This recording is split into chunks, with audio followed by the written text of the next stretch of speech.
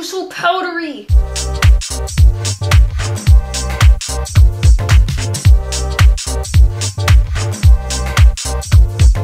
Hey guys, it's Shawnee, aka Total Makeup Junkie 101. So today I have a really requested review on the semi-new Hourglass Modernist Eyeshadow Palette. Hourglass released, I believe, 5 or 6 shades of their new eyeshadow palette, and I picked up one.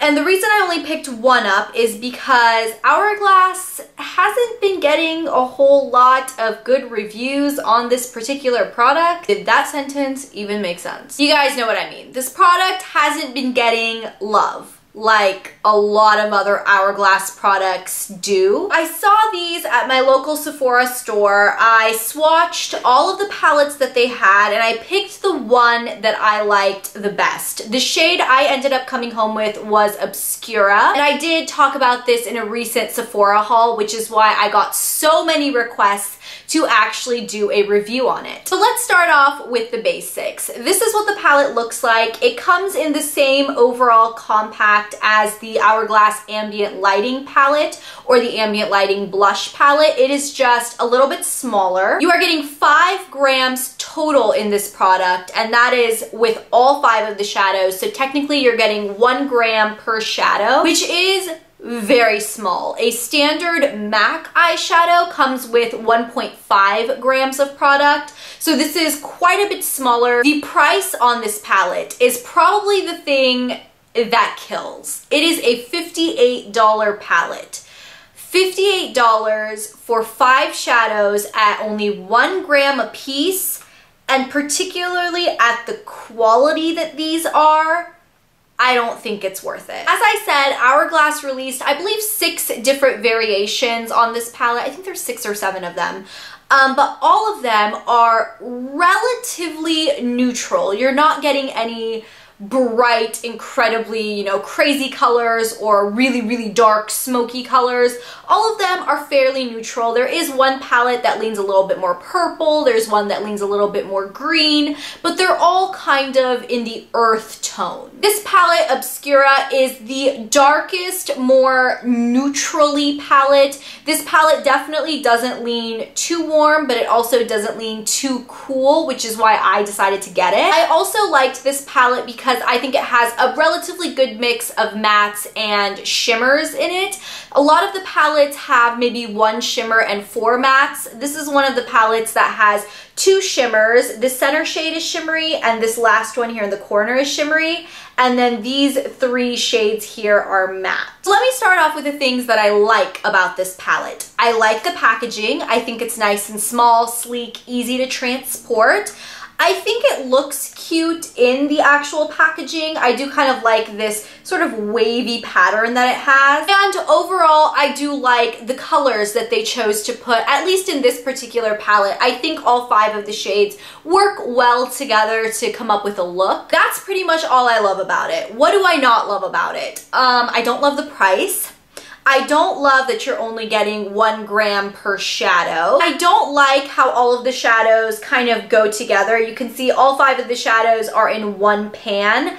I don't really like that because that makes it harder to, you know, when you're in one color, the fallout from that color can get into the color next to it, and then it kind of tweaks the effect you get from the next color. And this is particularly a problem, the whole fallout getting into the shadows around it, because the number one thing I hate about this product is it is incredibly powdery. Now, the shadows do have pigment to them, so that's another thing that I do like. They are pigmented, but because they are so crumbly, fallout prone, it's like, it's not a creamy shadow, it's just powder. It's really hard to explain. It's almost like when you dip your brush into this, it almost turns into like a loose powder. You guys will see that in the demo I have coming up. I did do a very brief tutorial demo, show you how it applies with the look I have on right now. This eye look is using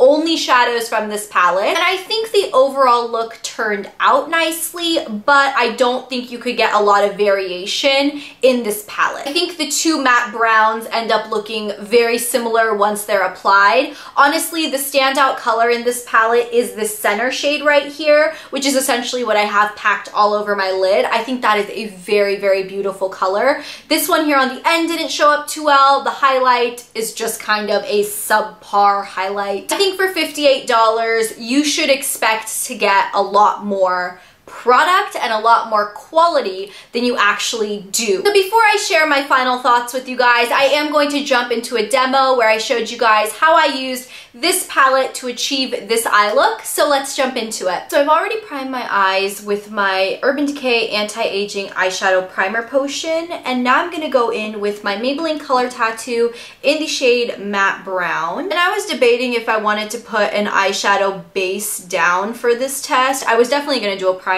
because I always do a primer, but I wasn't sure about a base, but I decided to do it just because I normally put a base down with any eyeshadow that I use, so to not put it down in testing this palette, I felt like it would be a little unfair. Now we're going to jump right into the eyeshadow palette. I'm going to go in with this middle color here. It's a really, really pretty metallic coppery brown, and I'm going to take it on a flat shader brush. Definitely quite powdery. I don't know if you guys can tell, but when I tap my brush in it, it's powdery. Let's go ahead and just get that on the lid. Oh, that has a lot more pigment than I was expecting.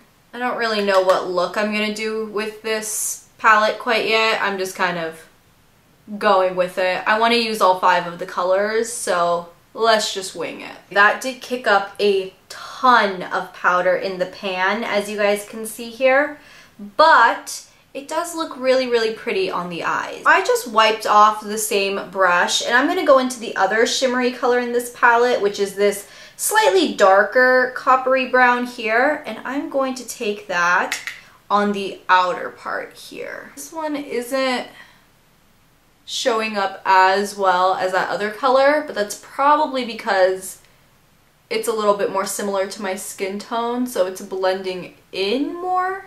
And once again, the powderiness is beyond belief. So I'm gonna go in with a brush like this. This is a Sedona Lace EB09. It kind of looks like the MAC 217. And I'm gonna go into this shade right here, which is the second one. It is a matte, kind of like a neutral brown color. I'm gonna go ahead and take that into the crease area.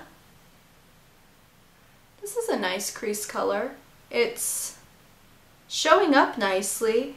I don't think you can blend these shadows a lot before they start looking muddy, because I feel like my eye look is beginning to look muddy already. Right, we're gonna go back into the palette. You can see how, I know I keep saying this, but look at the powderiness. It's ridiculous. Okay, I'm gonna go into this other matte dark brown. This one is more of like a purpley brown. It almost looks plum compared to the first one that I used. I'm gonna go ahead and take this into this outer part here. I'm not doing any type of precise look with this palette. I just really wanted to use all 5 of the colors and see if I could actually get 5 different colors to show up on my eye, which I don't really think is happening. I mean, the color is a pretty standard, like, purpley brown, but it's the fact that when I start just doing these strokes to blend it, it's like muddying with all of the other colors. It's not blending so much as it's muddying, if that makes sense. I hate that you have to blow the powder away. If I didn't do that, I would have dark powder in this light color, which I already have dark powder on top of this light color, but I'm gonna go in with this light color and highlight. So we're just gonna take it a little bit under the brow. You have to be sure to tap off the powder. Let me show you. You get it on your brush and you have to tap it off. And can you see all of that? And if you didn't tap off the brush and make a mess in your actual palette, all of that fallout would be on your face. There is the completed eyeshadow look. I'm going to go ahead and do liner and mascara and come back to you in a bit. I finished up my eye look with some liner, mascara, and of course I finished up my face. So overall, what do I think of this palette? If you guys weren't paying attention through the rest of this video, I am pretty disappointed. Hourglass has some fantastic products that I am a huge fan of. I really love their ambient lighting blushes. Their ambient lighting powders are pretty good too. I love their lipsticks, their lip glosses, their matte liquid lipsticks. They have a lot of products that are just really, really great. For Hourglass to release this type of eyeshadow palette that is not unique in color, the shadows are very, very, very powdery. I mean, if you think the Llarowe Pro eyeshadows in those Pro palettes are powdery, you are going to hate these shadows. I don't see myself reaching for this product a whole lot just because of the powderiness and just the fact that they're not unique to the point where I feel like I have to put up with the powderiness. I mean, I have colors like this in so many other brands, and I can achieve a very similar eye look with products that are so much better. So do I recommend this palette? No. Now, do keep in mind, I am only reviewing the Obscura palette. I do not have any of the other palettes, but from what I swatched in the store and from what I could tell from other people's reviews, it's the same quality. They're all very, very powdery, and while they are relatively pigmented, it's not worth it to put up with the powderiness. That is pretty much all I have to say on this product. I hope you guys enjoyed this video. I hope it was what you guys were hoping out of it, and I hope the demo helped you guys out, because I do feel like seeing the products in action is a lot more helpful than me just talking about it. That's it. Thank you guys so much for watching, and I will talk to you guys on Monday. Bye! And then this is what the blush looks like. Now, just like the dual intensity eyeshadows, you do get very, very wearable, and it's matte. And I mean, come on, look at that embossing on the